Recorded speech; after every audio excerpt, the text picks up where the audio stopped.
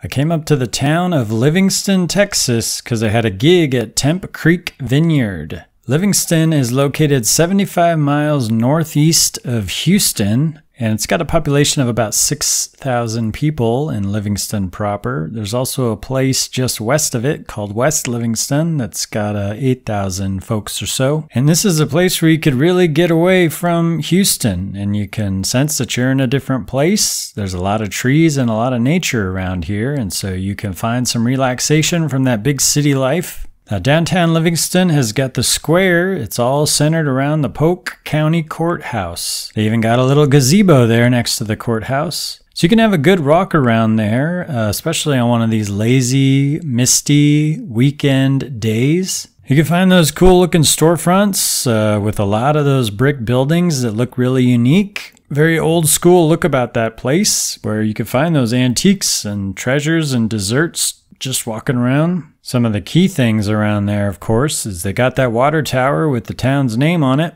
They got some words of encouragement for you right there on the wall. And they got some history right up there on the wall. And they got a chair for you to sit on and take some photos on. One of the places for music right here in Livingston, which I've been told about by multiple people and recommended, is called Across the Tracks. Kind of an intimate BYOB kind of place that features original songwriters. So it looks really cool. Hope to check it out one day. Now, looking for food, I found the Courthouse Whistle Stop Cafe. Gotta love the Whistle Stop Cafe with a very original, homey kind of vibe to it. And it's inside this cafe where you can get the real dialect of the folks here. I think of all the small town Texas places I've been to, Livingston is the most notable in terms of folks having a distinct Texan accent. So I got a good old omelet there at the Whistle Stop Cafe. And I had some time to check out Lake Livingston State Park to get some real relaxation there. And I thought it was really peaceful, again, because it was kind of overcast and misty out there. It was nice to just stare at that big old lake and think about the folks who are living around that lake. Now, technically, this is a reservoir, and technically, this is the second largest lake that's entirely within the state of Texas. So that's pretty cool, pretty big.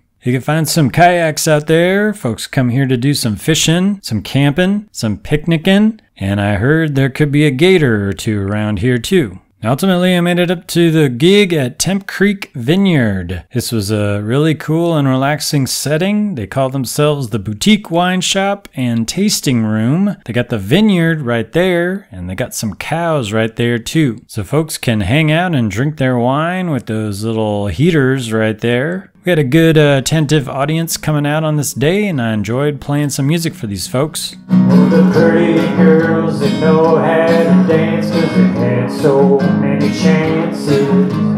Hanging out there at the side of the bar, won't be sitting long, too long. So thanks for checking out this video. I'm posting all about the music scene and touring around Texas, so be sure to check out the tons of videos on my YouTube channel. Hit the subscribe and the bell button to stay tuned on my posts here. Let me know in the comments where else I need to check out.